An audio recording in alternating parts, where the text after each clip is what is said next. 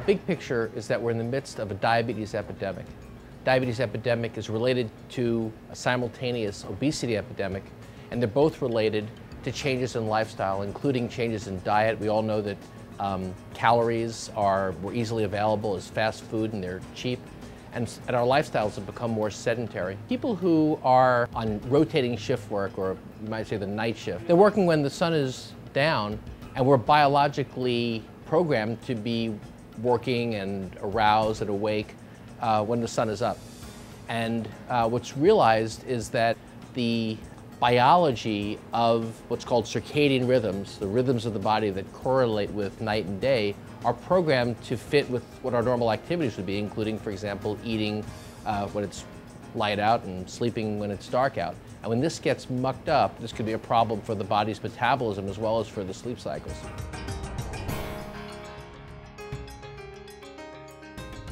What we found was that several molecules that are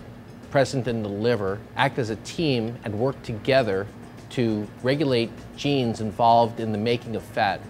and that every day the team comes together because one of the members of the team, called reverb, one of these molecules, its level goes up, the other members of the team come together, they go to all the genes, many genes in the cell involved in lipid metabolism,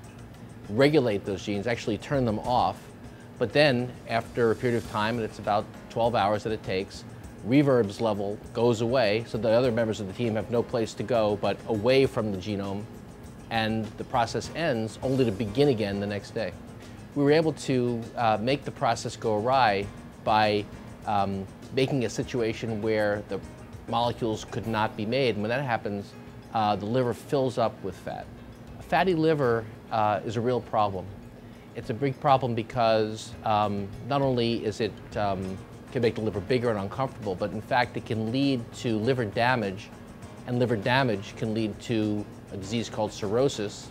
which is one of the major causes of liver transplantation in the US. As much as this work was about a team of molecules, we couldn't have done it without a great team of scientists. And the team of scientists are in my laboratory at University of Pennsylvania School of Medicine, led by a graduate student named Dan Feng with help of several other really talented graduate students and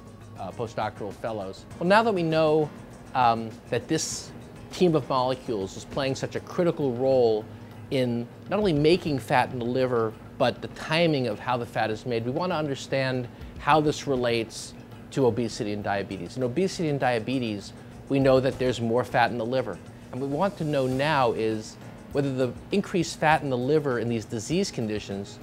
is because this team is working inappropriately, or because there's some other process happening, more or less in parallel.